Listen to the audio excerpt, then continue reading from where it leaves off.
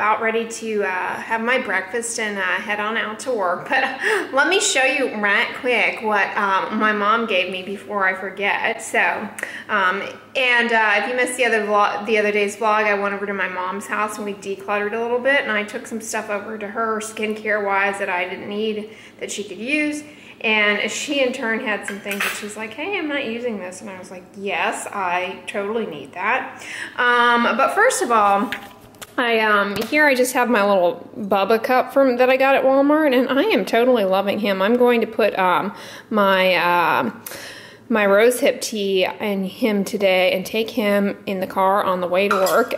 And I'm loving that. But this was the mechanism of the straw I wanted to show you guys. See how cool that is? A little swizzle feature. So loving that. And then one of the things my mom gave me that I'm totally stoked about is check out this like antique lime squeezer doohickey. My lime water game just got so sophisticated. It's like I'm a mixologist here, people. I mean, look at that. How awesome. And then she also gave me this little cheapy plastic one for like lemon halves, wherein you put, it's actually cool, and we've had it for a while. It's actually pretty good quality. It just looks a little cheapy. But you put the lemon half in there, and then you just mash this down and turn it, and then the juice goes into the bottom and you can pour it out. So no mess. Love, love, love that.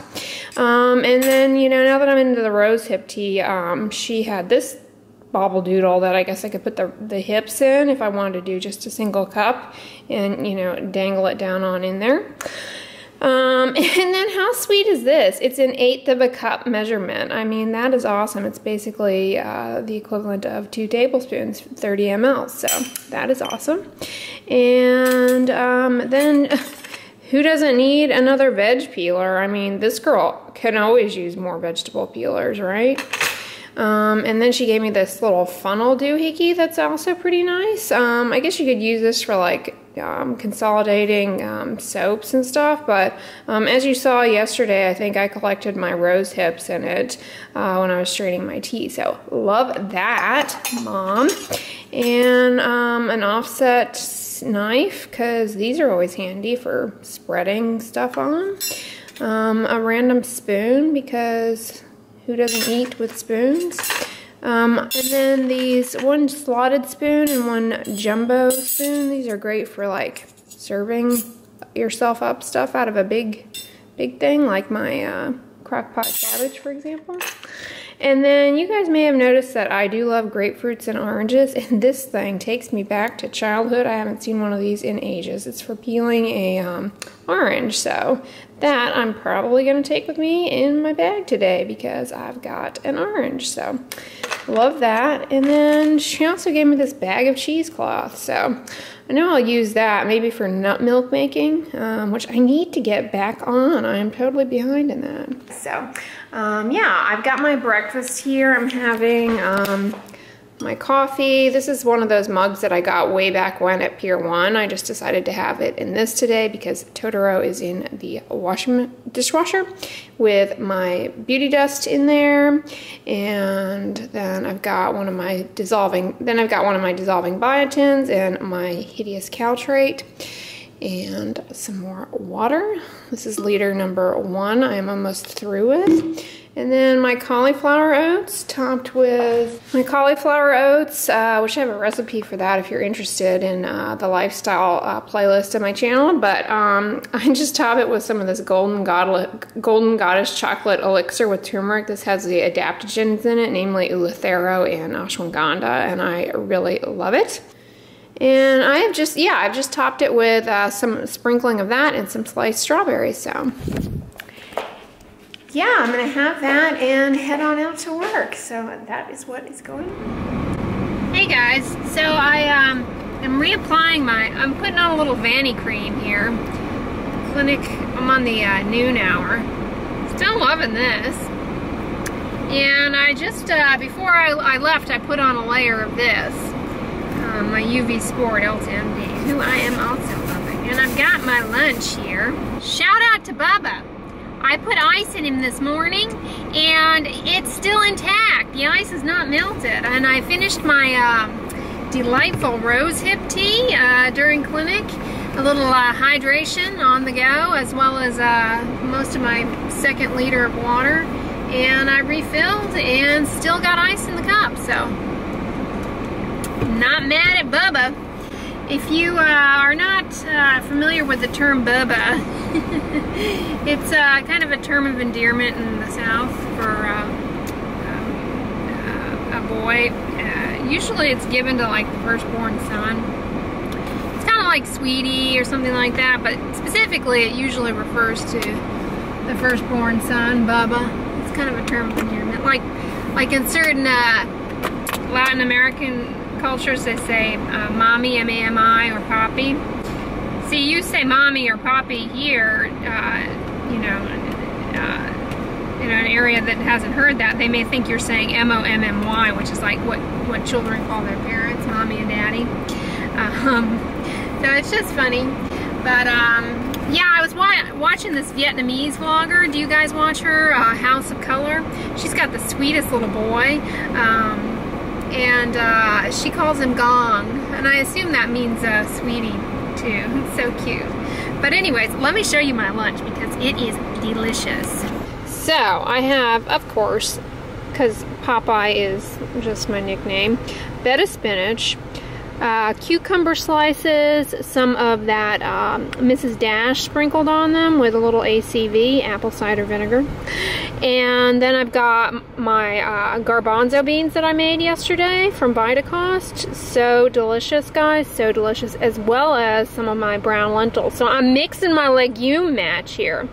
I've got some celery and then some of my crock-pot cabbage, gingered cabbage cook down, as I call it. And some of that delightful red dulse. Oh my gosh, guys. I have to ration this stuff out.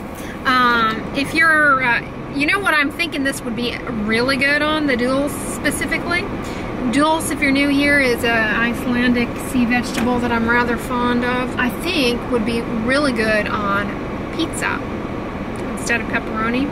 I never like pepperoni much. I just like plain or veggie pizza. But I think dulse would really kick it up a notch. So I've got that, and then I've got an orange here, Orangey Glad, and thanks to Mom, I've got this fantastic peeler hook, so I don't have to get orange peel up under my nails, which is good. I don't like stuff in my nails, so that's why I keep my nails cut short, you know. It's cutting down on bacterial real estate there, but anyways, I'm gonna have that and get on back to work. Well, hey guys, workday is done. It is so stinking hot out today. I've got my AC blasting. I just reapplied my sunscreen, of course, before leaving because it is like Reflection City all over the place out here. I feel like I'm going out into a battlefield every time I go outside of ultraviolet beams, ready to annihilate my epidermis. You know, I'm speaking to you obviously in the future and you are watching me in the past, but yesterday would be the kickoff then of the CeraVe product review. So I love CeraVe products, guys, and love that they have ceramides and niacinamide in them. I don't, you know, I gotta say, as far as the facial wash, I'm not aware of an Asian beauty line that's got, I know they exist, I just am not familiar with them, so somebody give a shout out in the comments below if there is an Asian fragrance-free facial wash that has niacinamide and ceramides in it. I just got home and I'm about to go to the gym, but I don't think I'm going to go outside for my run today, although it is nice. But I thought I would just reapply some sunscreen just for fun. You guys have been asking me about Cetaphil products and like why I don't like them. I don't like them just because of my personal experience using them on myself. Like, for example, the Cetaphil face washes I just don't find to be very good. They don't remove, you know, they don't remove a minimalist makeup, so I just, you know, they haven't worked for me. This is a sunscreen many of you have asked me about. It is their oil control moisturizer. I don't even know what where they get off with something like calling it oil control. I mean, that makes no sense. This is a chemical sunscreen, okay? So if I were going outdoors, which I'm not, I'm relying here in the US on avobenzone to protect me from the aging rays. And, you know, the octisalate and octocrylene are largely the, you know, helping with UVB. There's some overlap in there, but the main UVA person in here is avobenzone, okay?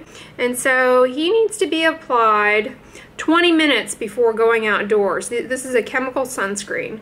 If you're confused, make sure you check out my sunscreen Q&As. I explain the difference. But this is comprised of chemical filters and requires 20 minutes before going outdoors to form a protective film. It degrades, and so you really have to reapply this guy in order to get UVA protection. And UVA is not the component of sunlight that burns your skin. It's the component that instead penetrates much more deeply, damages the collagen framework, and ages you. And it also lowers your immune system and does contribute to skin cancer formation and, you know, diseases that are otherwise on the skin and exacerbated by ultraviolet light exposure. I don't want to go out there with appropriate sun protective clothing, so it is kind of inhibiting my behavior a little bit, and that it's easier to run indoors, and that it's easier to work out indoors in the air conditioning. So that is where I'm going, and when I get back, I will take a shower and check in with you guys. Well, hey guys, I just got out of the shower and sipping on Bubba here with some of my rose hip tea in here. That appears to be caffeine free, so I think I'm okay post run to have a little antioxidizing. Yeah. So yeah, and other exciting news. So I swung by my P.O. box today, and look guys, one of you sent me these beautiful postcards from South Carolina. I just love them. You went to, looks like some of my favorite places in South Carolina. Folly Beach by Charleston, and yeah, this is Charleston. So for those of you guys who are you know, not in the U.S. and ever considering coming to the U.S., a place that is just really beautiful in the U.S. is the beaches of South Carolina. They're really special. They hold a special place in my heart. We used to go to the beach there a fair amount when I was growing up in an area to a beach called Edisto Beach, which is kind of in this area here. This is just the most beautiful postcard. It shows the whole state, and it kind of has some pictorial little images of everything there. So I just really love those. And then a big thing there is the college football rivals. There's the Clemson Tigers and the Carolina Gamecocks. So they have the game together usually over Labor Day weekend. That is quite exciting.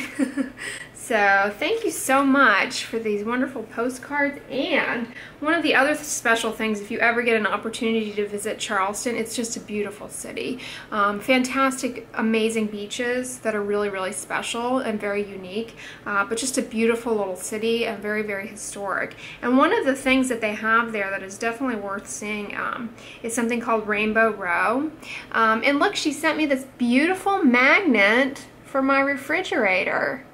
So, and this is Rainbow Row. It's these beautiful painted houses. So yeah, that's very thoughtful of you to have sent me some nice memories from your trip. I really appreciate it. So thank you so much. Again, thank you so much for these beautiful postcards. This is going on my fridge right now.